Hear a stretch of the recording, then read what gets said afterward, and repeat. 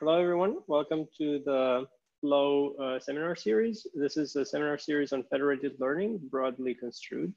We host speakers on a wide range of topics, including machine learning, distributed optimization, privacy, and cryptography. If you have any suggestions for speakers, please feel free to contact the organizers. So before we start, two quick admin things. If you have questions during the talk, please either write them into the chat or raise your hand, and then at the first kind of available slot, Samuel can unmute you. And then the second thing is to mention that this talk is being recorded and it will be available on YouTube afterwards. So with that aside, I'd like to introduce Peter Davies, who's currently a postdoc at IST Austria in Vienna, where he is an IST Plus fellow.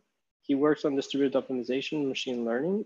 Before that, he did a PhD with Arthur Chumai at the University of Warwick, studying distributed graph algorithms. His PhD thesis was completed in 2018 on algorithms for radio networks and won several awards, like a Best in Paper award at POTSI and the Warwick Thesis Prize in 2020. So today he will talk about a new method for communication compression in the context of distributed optimization, and particular for federated learning. So I'll hand it over to him. Looking forward to your talk, Peter. Thanks very much. Yep, so this is joint work with Vijay Krishna, Guru Nathan, Nisha Mosrefi, Saleh Ashkbus, and Dan Alistar. And I'm going to be giving this talk kind of backwards from my perspective, which hopefully will make it forwards from your perspective, because we didn't really come from this from federated learning. Actually, we came up with this as a means of reducing communication for gradient quantization in kind of standard distributed stochastic gradient descent. But we later realized that it has applications, in fact, possibly better applications to federated learning, among other things, as we'll see. So that's why if you go and look at our paper, you might notice that it doesn't actually mention federated learning at all in its current form. So don't let that put you off. Hopefully by the end of this talk, you'll realize why this is relevant to federated learning. But the application side of this towards federated learning is still kind of a work in progress. So that's not kind of the focus of the paper if you go and read the paper, but hopefully we'll unite them in this talk. So what is the federated learning application? I'll start with this.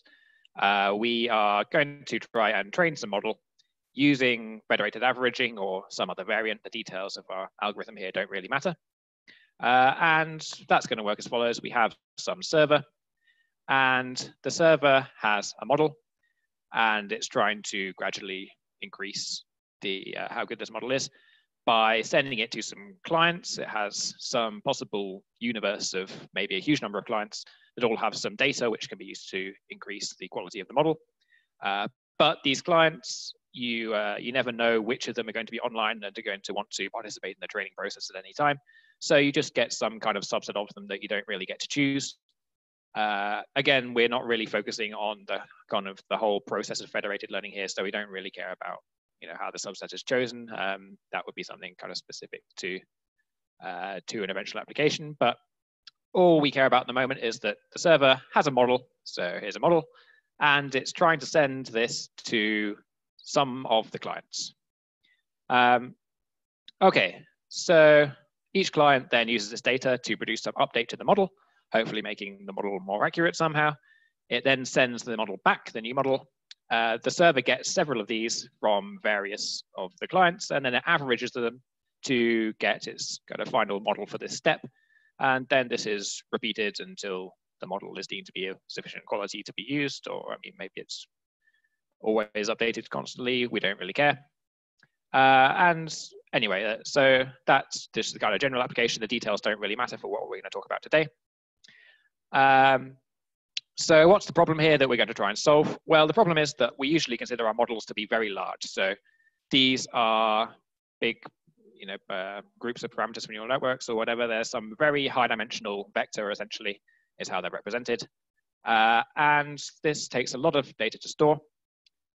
And in particular, it also takes a lot of data to send. And that's a problem because federated learning, particularly, we're sending maybe to just mobile devices of the general public who don't want us to be using up all their device capability to send them giant models all the time. So we want to try and minimize the amount of communication we're actually using here. Okay, so what's our approach to doing that? Well, we just want to somehow make our model smaller. So we take our model and we want to quantize it. And what that means is we want to round it to something that's close to our model, but we can specify it with far fewer bits than a full precision model. So we take our model, we turn it into something close to a model, but that's much smaller. And then we send that to the clients instead.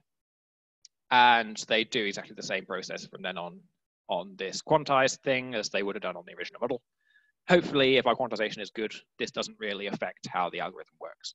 And the properties we want from our quantization to make this good is that it's unbiased. So the quantization should be some randomized procedure using local randomness at the server, so that in expectation, the expected value of the thing that you quantize to is exactly the original model.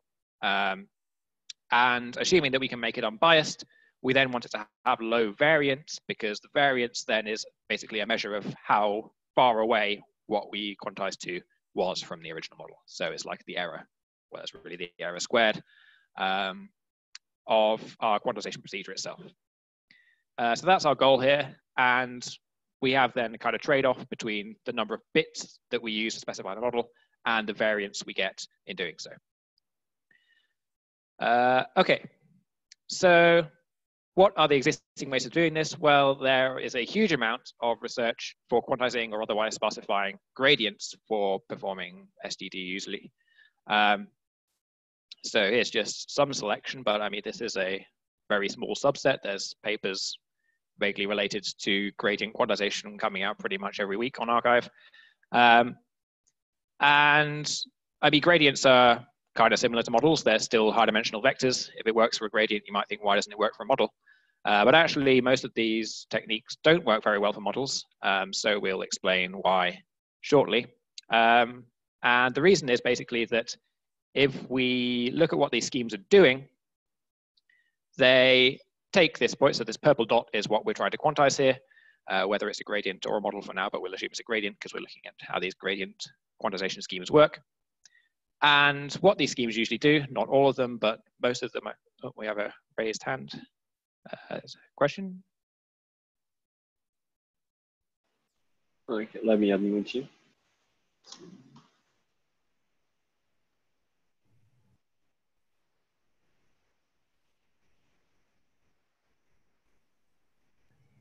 Can you hear me now? Yep. Okay. So quick question. Do we consider the quantization of the model also from the device to the server? Yes, yeah, you will use it both ways, but for simplicity, probably I'll only present from the server to the device, but the device can do exactly the same thing in the other direction. Yeah. Okay, thank you.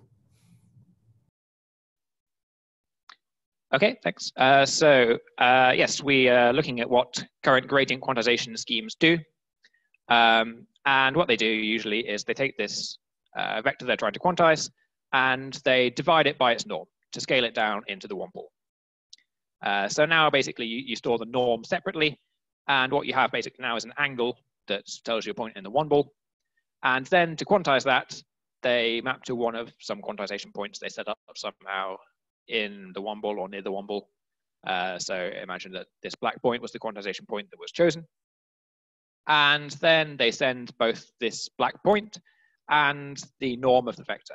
And then the receiver can just multiply these two together and receive a final quantized point. The problem is that this last scaling step increases the error that you get from the quantization proportionally to the norm of the vector. And that's what we're going to try and avoid in this talk. So pretty much all the gradient quantization schemes get error, which scales with the norms of the vectors you're trying to quantize. So why is that okay for gradients but not models? Well, if we just imagine that we're somehow training some model by any normal technique, we look at what the gradients actually look like at each epoch of the training. They'll start somewhere, they're very noisy, they'll go all over the place. Gradually, as the training gets better, you expect the gradients to get closer and closer to zero. So most of the gradients, if you look after the first maybe few epochs, start to get close-ish, not very close, but the kind of signal to noise ratio is basically that they are roughly centered around 0. And this means that essentially quantizing and getting an error which is proportional to their norm is pretty much the best we can do. We can't really hope to do better than that without any other specific information to the problem that might help us. Whereas models, if we look at what models look like, and this is smaller because it's zoomed out, so assume that this is zoomed out, but the center is still the origin. They might start some random place and they might make big jumps to the start, but after not too long, we hope that they eventually get close to what's going to be the final model, and then they start to converge around that. So after the first few epochs, most of the models are packed into some quite tight ball, which is probably nowhere near the origin, because if our final model ends up being all zeros, then we feel like we've done something wrong and wasted a load of time training. So this is the difference, right? And what we want here, or what we see here, is that a quantization scheme which gets error dependent on the norms of the vectors to quantize is decent for gradients, but probably isn't good for models because they're centered around somewhere which is nowhere near the origin, so their norms are pretty large. Okay, so I'll try and formalize this a bit, and then I might stop for questions. So this is our most basic toy problem that's actually formalized. We have our server here, and the server has some value x in the reals to high dimension d.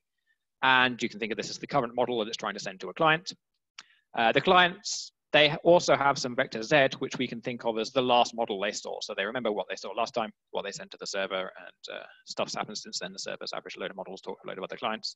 So this is some older model, but from the picture we saw last slide, as long as it's not too old, we expect still that it's reasonably close to x. And the server wants to send some quantized value, quantize x and send it to z, send it to this client using not many bits. And in particular, we want to use about d bits, order of d bits, where d is a dimension. So a constant number of bits per coordinate. Now this is a bit misleading, maybe because the schema I'm actually going to show you doesn't do things coordinate-wise, so, or at least not coordinates in the standard basis. So we're not actually sending some fixed amount of bits per coordinate, but even so, it turns out this is the amount of bits we can really hope to use unless we want to really blow up the variance. And as I mentioned, we want this unbiasedness property where the expectation of what we send is exactly what we wanted to send, but we didn't have enough bits for the precision to do so. And we want to minimize the variance, but not without making the number of bits too high. And what these previous gradient quantization techniques usually give us is that the variance, as I said, is basically proportional to the norm of the vector you're sending squared, because variance is squared, but basically that means the error is proportional to the norm of the vector. And what we want instead is that the variance is proportional to the difference between x and z squared. And we're hoping, if our picture from the last slide was accurate, that that's going to be a lot lower because these models, even like reasonably old models, are much closer to each other than they are to the origin. Okay, so how do we know this is even possible? How do we know that we think we should be able to do this? Well, there's a simple way of doing this, which has been proposed for other settings, and it kind of works here, but has some major downsides that at least shows us that this could be something we can hope for. So what could we do? Well, instead of just trying to quantize and send x, we quantize and send x minus z, the difference between the two vectors.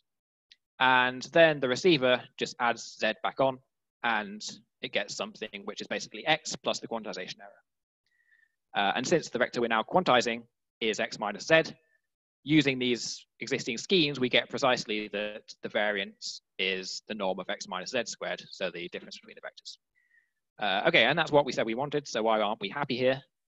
Well, the server, to do this, has to actually know z. And that means it has to remember this other model z. Okay, so the server has to remember one more model. That shouldn't be too much of a problem. It's already doing stuff on models. But in federated learning, we have a ton of these clients, and they all participate at different arbitrary times in the process. They all have different older model z. So it needs to remember for every single client a model which was the last model that client saw. And that's a lot of stuff to remember. That's a huge amount of space the server has to keep, and it also kind of has privacy concerns and things because you're keeping actually quite a lot of data about each individual client. So this is far from ideal, and we want to get this variance guarantee without these downsides.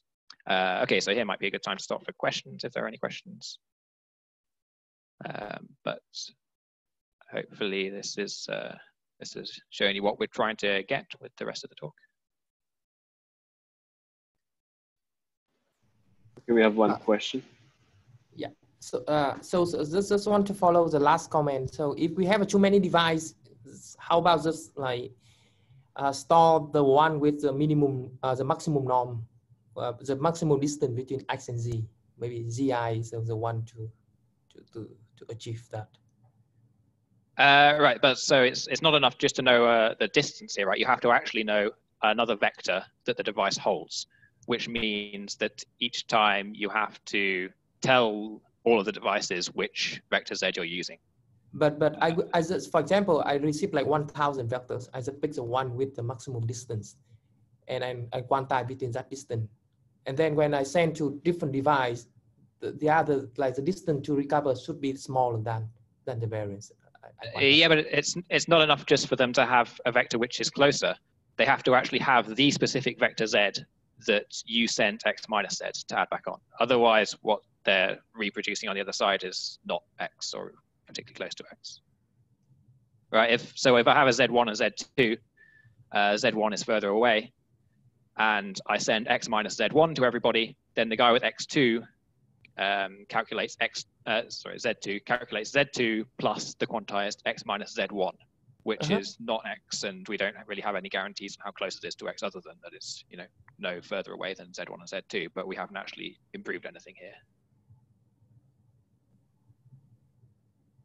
Right, so the issue is that the receiver has to know exactly which vector z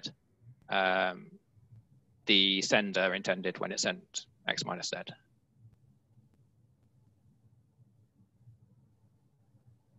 Okay.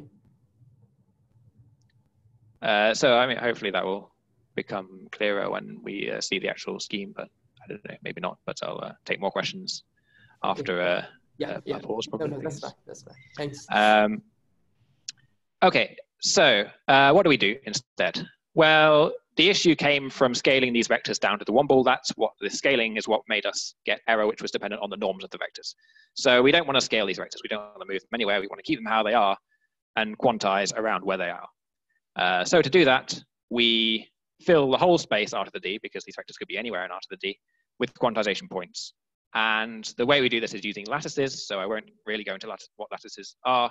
If you're interested, they're a subset of points which is specified by basis, and you just take all integer combinations of the basis, and that gives you all the points in the lattice. But we don't really need to know what they are. We just need to know some useful properties for the sake of this talk.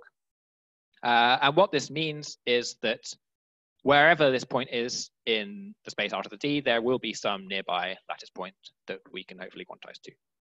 And that's what we do. We somehow round in an unbiased fashion, which I'll talk about how to do shortly, to one of these nearby points. And we also associate all of these points with some bit string, and then we just send a string of bits to the receiver.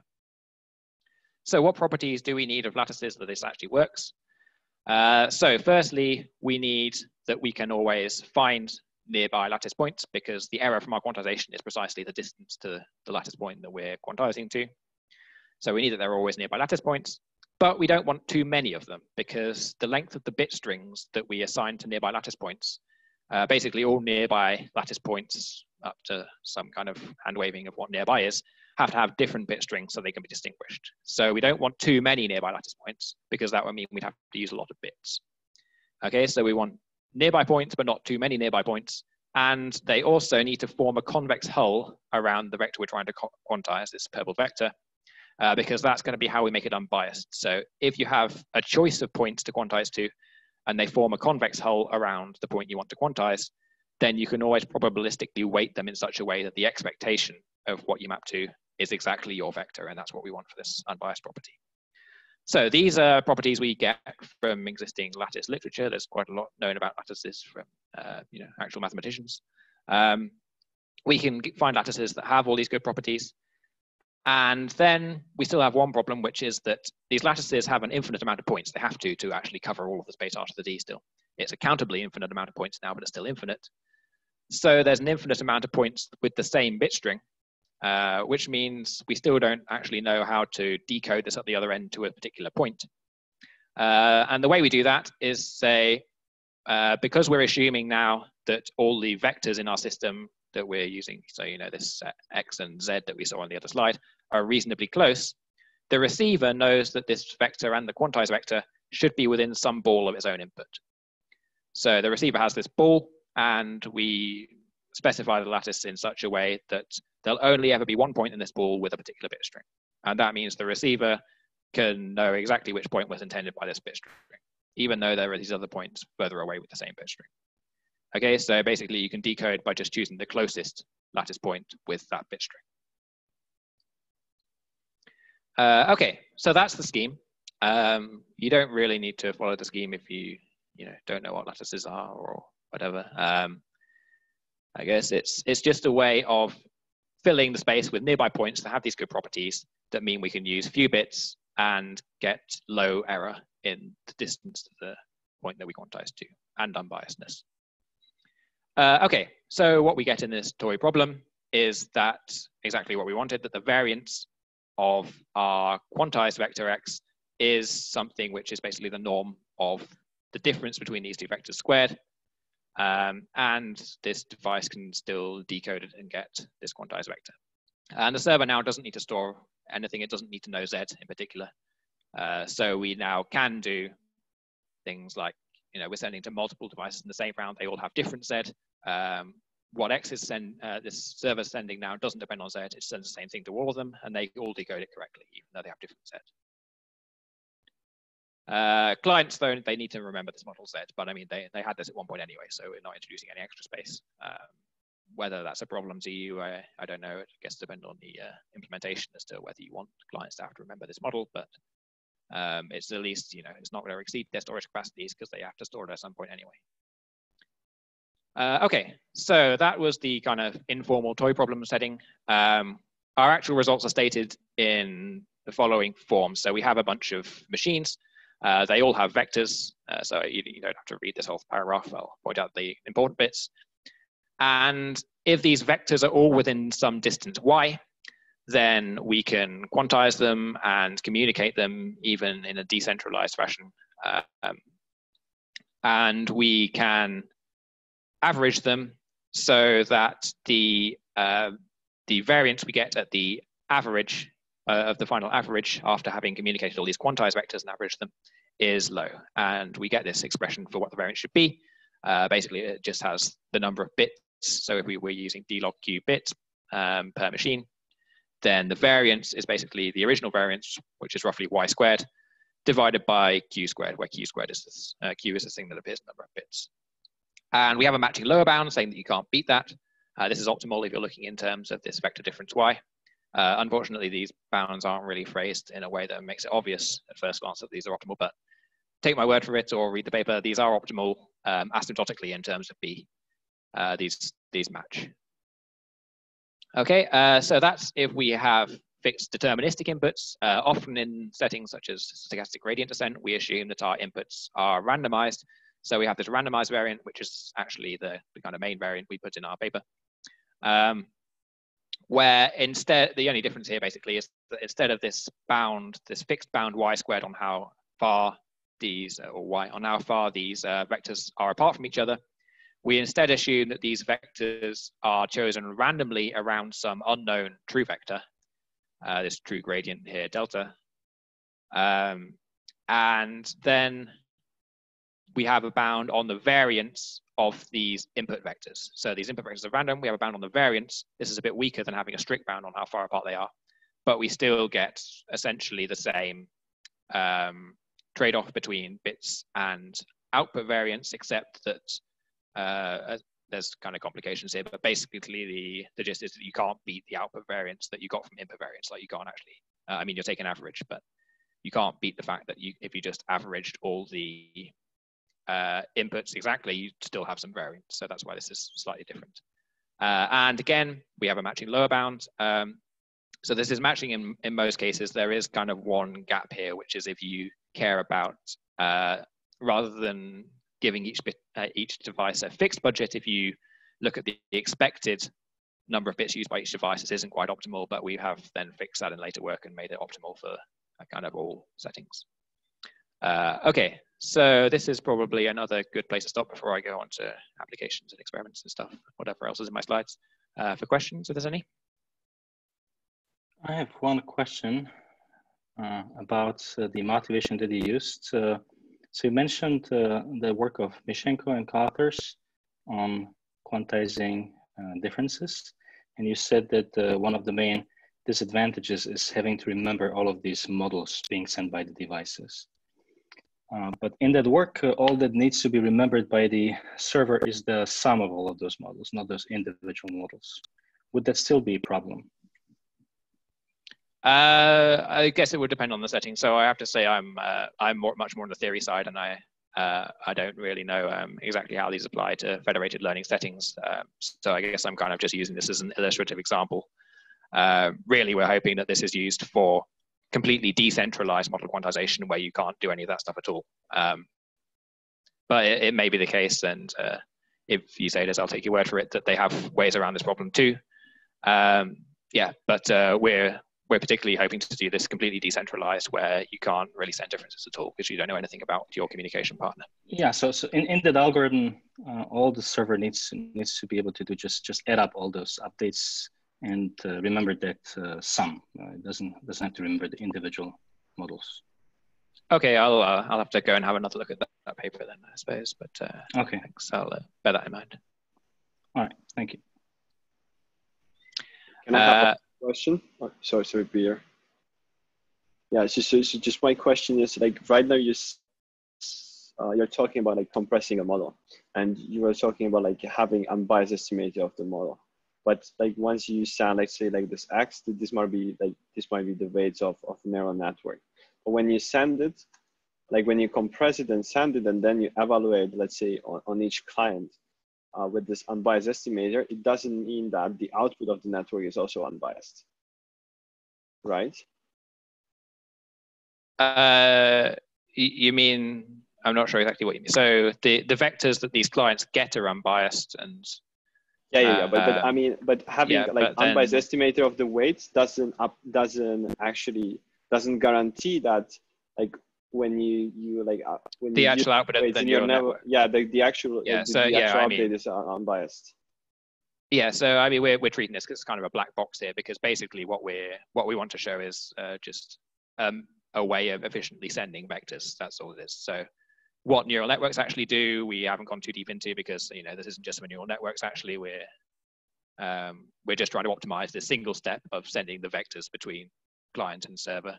What happens after that, we're not really paying attention to, except that you have to get some variance. Reducing the variance here probably can't hurt us, although they have some weird effects. So actually, maybe sometimes it does hurt us to reduce the variance. But basically, all we're doing here is we have to have some noise. We're reducing the noise. What happens after that, we don't know, but lower noise is usually better. Okay. Okay, thanks. So I'll go on to, okay, so this is the kind of selling our approach slide, which maybe I should have had before taking questions, but we'll see. So yeah, we get these optimal error guarantees in terms of the difference between the vectors in our system rather than the norms. And as I was saying, so I was doing this from a federated learning approach because it's a federated learning series of seminars, but this wasn't originally intended for federated learning, and really it's not even just for gradient descent or anything like that. You can do it for pretty much any time you want to send large dimensional vectors. So, I mean, we haven't gone too deep into applications yet, but for example, you could use this for k-means or basically anything else with high dimensional vectors. And we expect this improves over previous methods. I mean, depending on what the previous methods are for this, for whatever problem we're applying it to, but we at least expect it to be good when we have some reason to think that these vectors we're dealing with are close-ish to each other and not necessarily close to zero. So this is, yeah, I want to try and labor this point that, I've introduced this as a thing for federated learning, but really it's a very general scheme for quantizing any vectors when you're sending around vectors for any reason.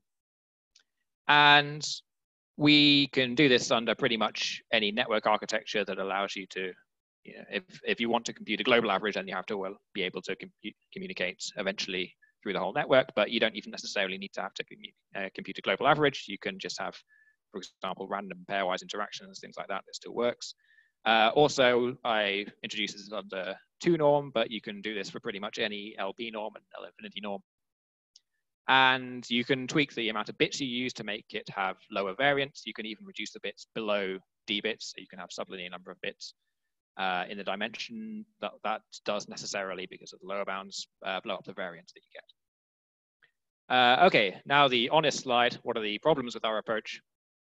So the main one is that I've said that there are these lattices that have these good properties, but if you're interested in L2 norm, which a lot of applications are, actually working with these lattices, all known methods are very expensive computationally, which means that, I mean, there are kind of ways of putting most of the work into pre-processing so that you could maybe hope to do this stuff for dimension up to maybe 32 or so. Beyond that, really, at the moment, we don't have any efficient way of working with these optimal lattices. So that's the downside. On the upside, we can use the standard cubic lattice, so the lattice based on the standard basis. And this works actually pretty well in practice still, even though it makes the algorithm very simple.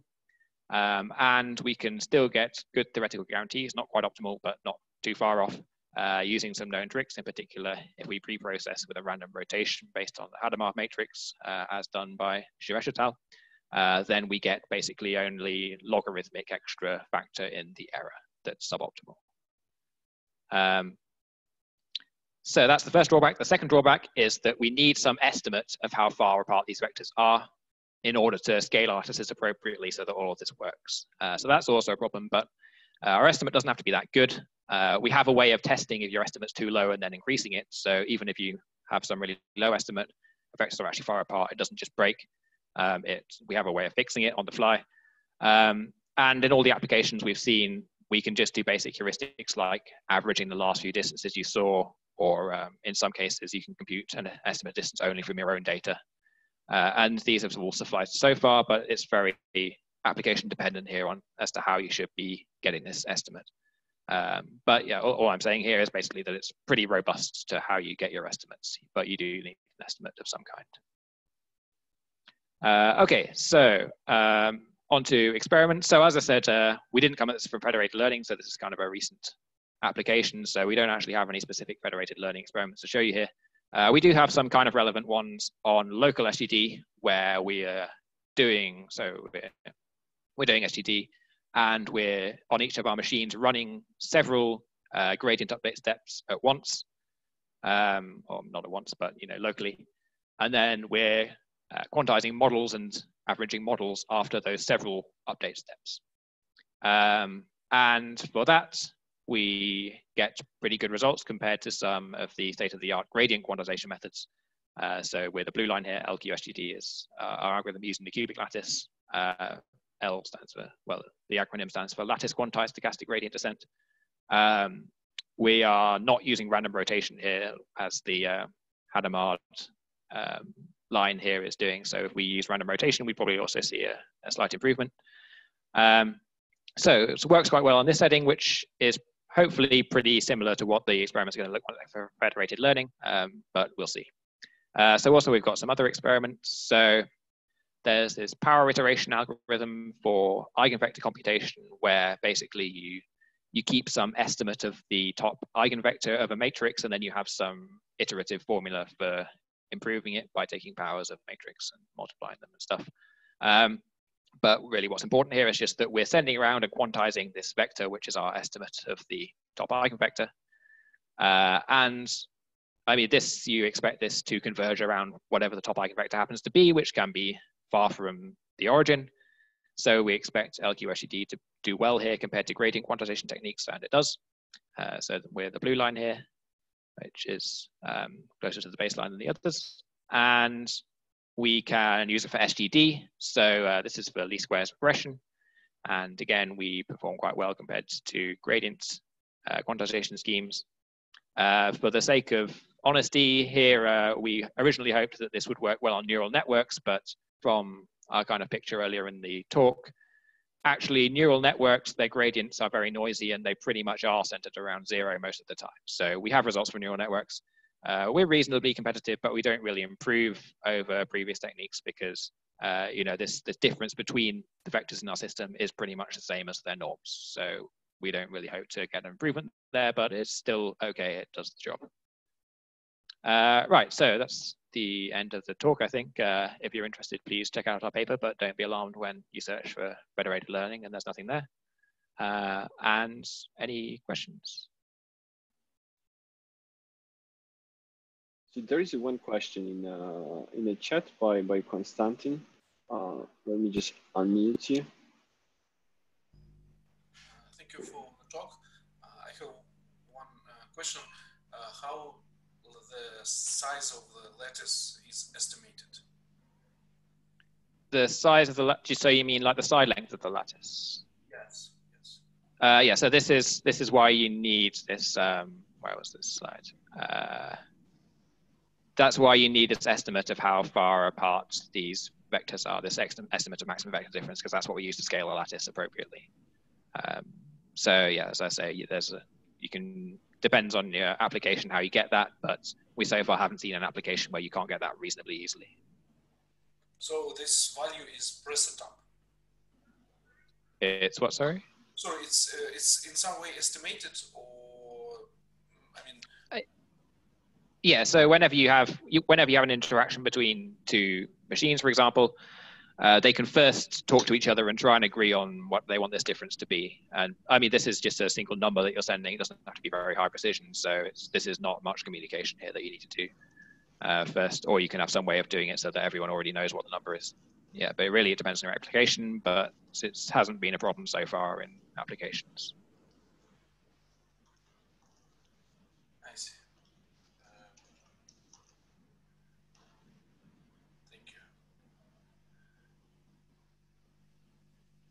Because I just want to share, I mean, I didn't work with such quantization techniques, but for example, in another practical implementation, like TensorRT, inference engine from NVIDIA, they have a quantization schema for weights, for parameters of the neural network, and approach that they used 1 year ago at least was that they quantize weights in a regular grid, and scaling was selected dynamically, that they tried different scales, and they estimated distribution of the next activations in the layer of the network and measure some like Keil divergence between this distribution and distribution which can be achieved without quantization at all, and dynamically selected this scaling for each layer of the network. But it's about inference, it's about quantization ways.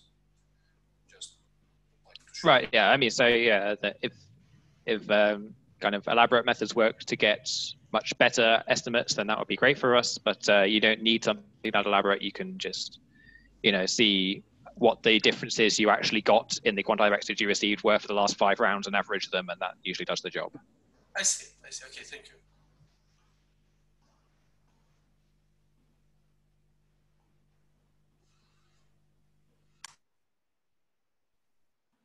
So I would have a question. So you're assuming that minimizing the variance is the thing to be done.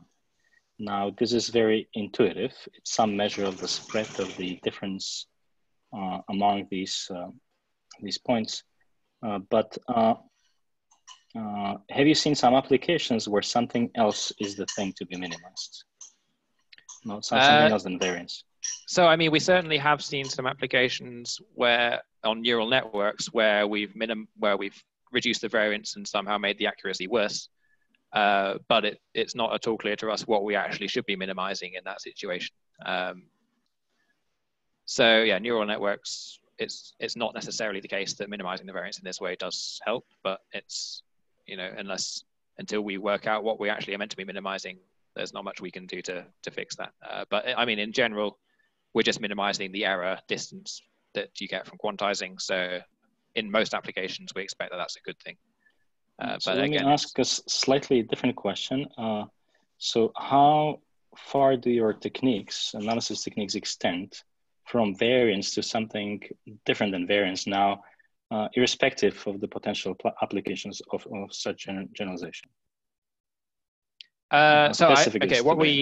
What we actually get rather than variance is we actually get an absolute bound on how far away the quantized vector is from the vector. It's not randomized. Well, it is randomized, but there's an absolute bound on how big it can be. So we're only giving it as variance because we have this, like our kind of main setting is that the inputs are randomized and then you have variance from that. But actually, if your inputs are deterministic, we get an absolute bound on the quantization error. So it's stronger than variance. It's an absolute bound on the distance, the error distance. Thank you. But I guess that's kind of all we can hope for, although maybe there's applications where we want something else instead. I don't know. Thanks. Makes sense. Okay, can I have also one more question? So this is related to my previous comment. So because, like, for instance, because even if you have like unbiased estimate of the weights for the model, anyway, like it's only guaranteed to be unbiased estimate of the actual like output of the model only if you have like linear model. So and the actual like error would scale with something like Lipschitz smoothness. So doesn't that make sense to just have the actual like vector that you communicate just to be close? So you're gonna minimize this actual difference rather than, let's say, variance, and you don't need to be unbiased. And maybe it doesn't work for neural nets because like a smoothness constant for them would be like extremely huge, or maybe like even infinity.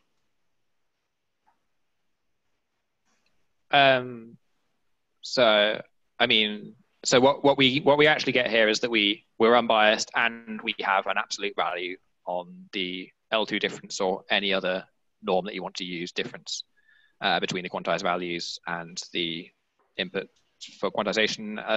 Yeah, I don't really know what the effect on that is on the outputs of the neural network. But I think that's probably the best we can hope to do when zooming in on a particular communication stage. So I'd maybe try to take up the kind of an alternative answer to that. This is Dan. So basically, I mean, it really depends on your application. So for instance, if you look at the analysis of local SGD, and I believe federated averaging would be similar, you actually care to estimate the mean of the models of the clients, like at the workers, basically. So then if you were to plug this into, like if you get a better, like a lower variance estimator of this, then at least your rate will be, like your rate should be better. Like what this actually does to your outputs, like how much variance you get in the outputs, this is something that's really not, I don't think this is actually captured by the analysis as is. So I guess it would really depend on, for instance, the quantization, the bit regime that you care about, because usually if we quantize models to say 16-bit or 8-bit, then your outputs would pretty much are fairly stable and it would stay the same. But if you go into a very like drastic regime where like 2 or 4 bits, then probably your outputs become very unstable and then sort of errors propagate out. So our method is really aimed towards the setting where what the method itself wants, or sort of the application itself needs, is a good estimate of the average of the model.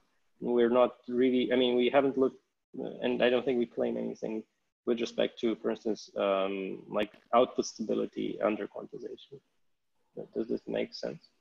Yeah. Yes, thank you.